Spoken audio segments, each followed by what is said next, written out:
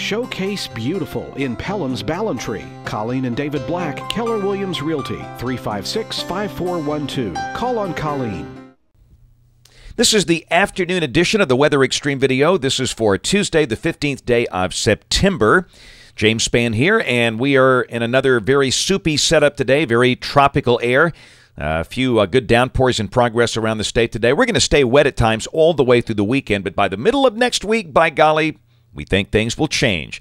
Let's look at some of the Skycam shots around the network. First off, coming from Mount Cheehaw. You can see that rain is falling there on a cloudy, humid mid-September day in Alabama. Temperatures up there only in the low 70s. There's the Jasper Skycam.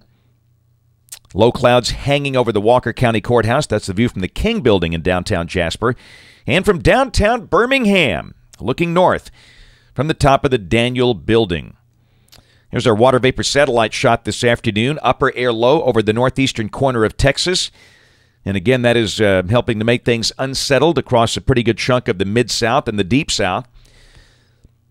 Surface field shows the surface low over Monroe, Louisiana, or really maybe closer to Minden, if you will, Ruston, somewhere along in there, along Interstate 20. And it's just drifting east, and that's got us in that very moist southeast flow at the surface. And there's the radar early this afternoon at 12:45. And really, the rain not as widespread as we had thought, but the day is still young. In fact, it's raining pretty good here at the television station now in River Chase, and we think that the rain coverage will increase as we progress along through the rest of the afternoon and into the evening hours. Interesting to note the guys at Norman are still maintaining that low-end tornado probability for the southern part of Alabama, much of central and south Mississippi, and that's just out of respect for the vorticity involved with that upper airfield and the surface fields, with the upper low and the surface low off to the west. Severe weather not expected on a widespread basis, obviously. And yep, it's going to be wet for the next 5 days. This is the rain valid through Sunday morning at 7. Across our state, that's suggesting 3 to 5 inch rains here. Heaviest rain shows up over the southeastern tip of Arkansas, 6.2 inches around Crossett. And again, I certainly agree with that because we all know these kind of tropical downpours can drop 1 or 2 inches of rain in no time at all. And we should have plenty of those. Tropical cyclone activity in the Atlantic Basin, 3 disturbed areas, but none of them show any sign of organization, nor do they have any promise of organization anytime soon. There's the satellite shot, kind of an upper trough from the Bahamas northeast. And then what's left of Fred is out there around 48 west and 22 north. On the right-hand part of the screen. A bit of convection there, but again, nothing organized, dry air all around that thing, and odds of any tropical storms forming anytime soon are very, very small. We'll look at the modeling here. This is the GFS, the 12Z run, valid at 1 o'clock tomorrow, 1 o'clock Wednesday. Upper low around Shreveport. Polar jet way up north, down below. Surface low, again near Shreveport. The thing basically vertically stacked. And we stay awfully moist, so occasional showers, maybe a thunderstorm. Same thing Thursday.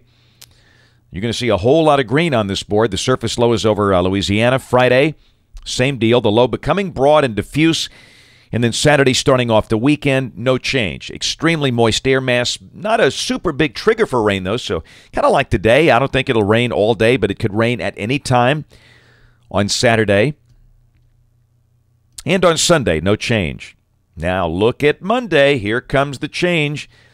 Big old 594 heat bubble developing in the Pacific Northwest. That's going to pump up the ridge over western Canada and a downstream trough over the central U.S. And down below that, again, Monday looks pretty wet. I mean, really, today all the way through early next week. There's going to be a good chance of some rain at times just about every day. Tuesday, the trough deepens. And here comes a cold front. Looks like that might be passing through Tuesday morning, but that certainly suggests a change in the weather, a transition day, maybe some morning showers, and then Wednesday the 23rd, it looks cooler, drier, and sunny, not as humid. Then on the 24th, yeah, look at that cool air advection. Wow, that looks like fall right there.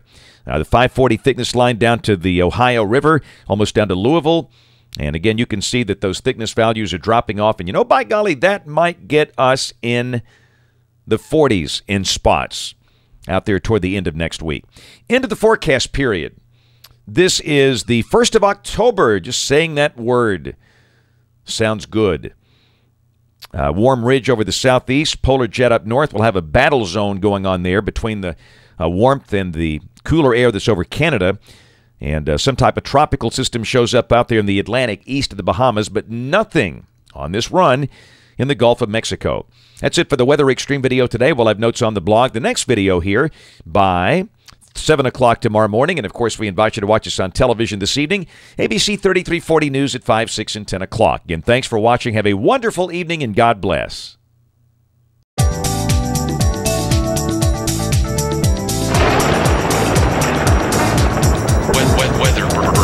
Weather.